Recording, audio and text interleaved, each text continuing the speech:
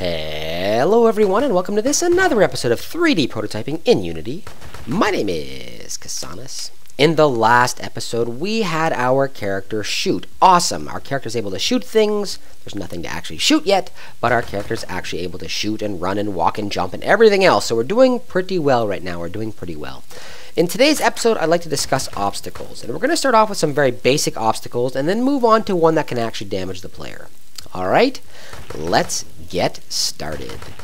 Okay guys, we're going to start off relatively simple by making really a decorative blocker, something that's going to block our character and prevent them from running off of the edge. Currently our character can simply run over the edge of this platform, and I want this to be my first platform in the game. I kind of want to block this area off.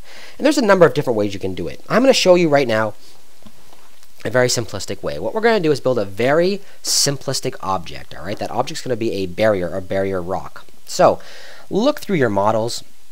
I'm sure I gave you all of this stuff. Look through your models and find in your, and maybe it's an environment, rock. Find in here your rocks. There's a number of rocks I've got here. I built these assets for another game a long time ago, and I'm just reusing them here. So you guys can feel free to use whatever you want. I'm going to pick a rock here. Let's try rock F. That's fine. And these are very large, so I'm gonna first of all I'm gonna put it back at 0. So I'm gonna reset it. And then I'm going to make them small. Let's make it a decimal 02, decimal 02, and decimal 02. That's not so bad, but my character might be able to jump over that. They might be able to jump over that. So let's make it a little bit bigger. Let's make it 0.4, 0.4, and 0.4. 0.04. There we go. That's probably big enough, and our character won't be able to jump over it. Now, what I really want to do with this is I want to make something just to prevent the character from being able to go over this edge, is all I really want to do. And we already know that in order to prevent something from walking through something else or to create a collision, what we require is 2 colliders. Alright, currently we have a collider on our character, so that's all set. What we have to do in order to make this into an obstacle that our character can't cross is simply add a collider to it. So I'm going to add a component.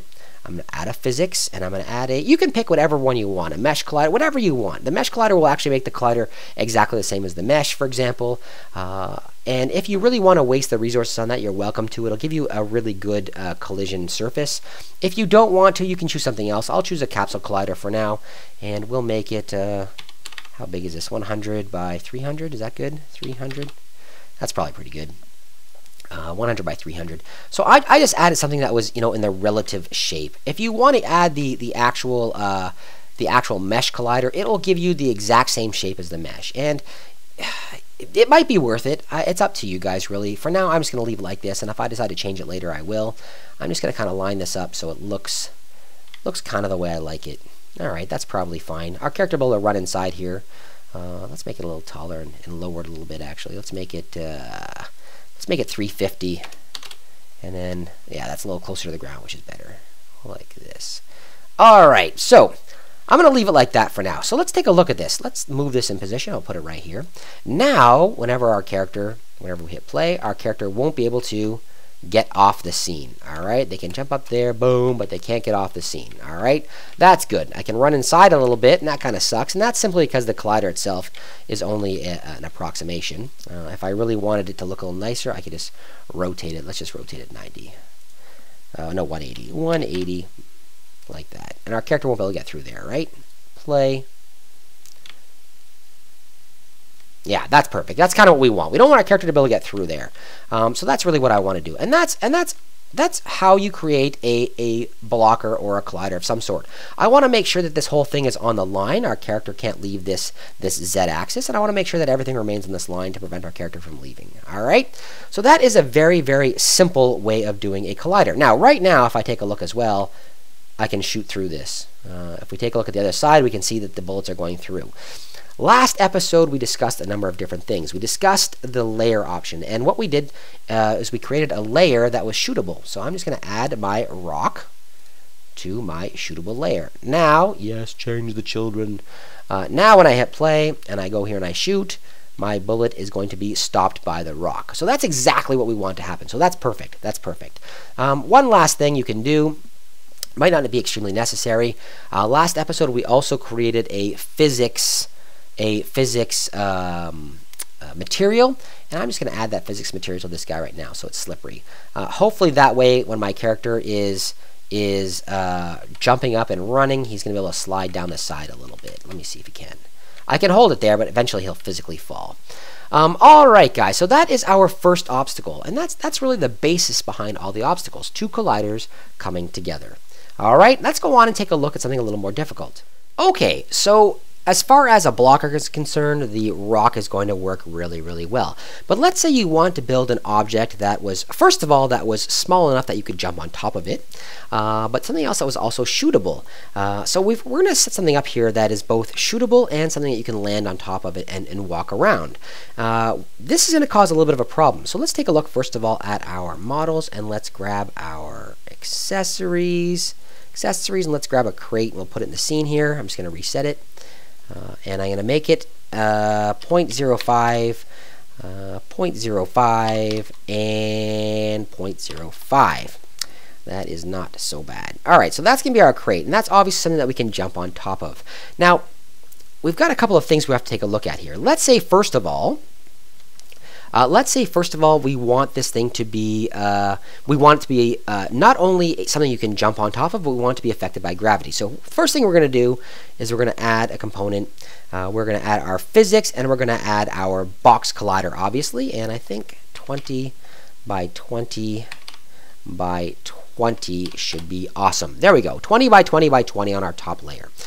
So that's fine. And that's great. So right now, if I leave it like this, our player is going to be able to collide with it. If I set it up so that it is ground, then our character, yes, change the children for now, our character is going to be able to jump on top of it. Let's add one more component, add component. We're going to add our physics, and we're going to add our rigid body. Now, this is going to make it interacted by physics itself, and that's great.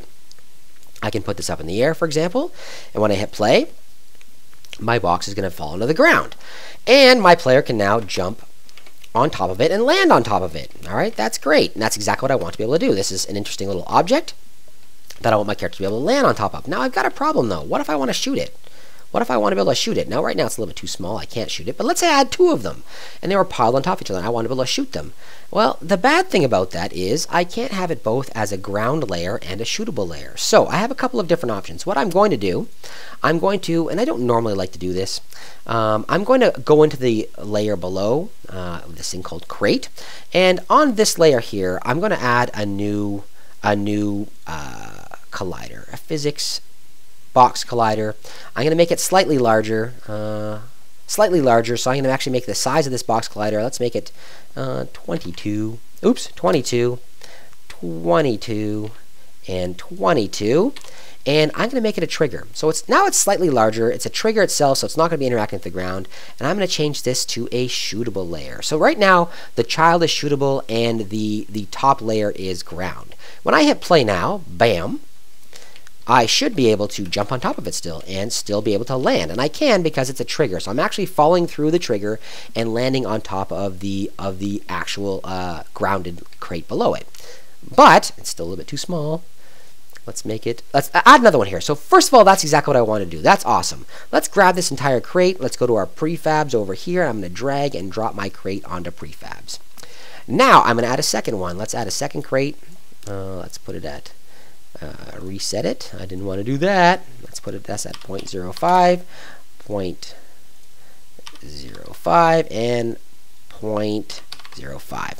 And I'm going to add this down here like this, just like that. So these two here should fall on top of each other. Alright, let's take a look. Bam, start the game. And they fall on top of each other. Now, first of all, I can still jump on top. Great. And now, I can shoot them. Okay? So this object itself is both shootable and affected by gravity. I can also push it over. I can push it around. So something you're going to have to consider when you actually build this thing is how heavy is it? Alright? If you want to make the crate heavier than the character, then you can simply go into here.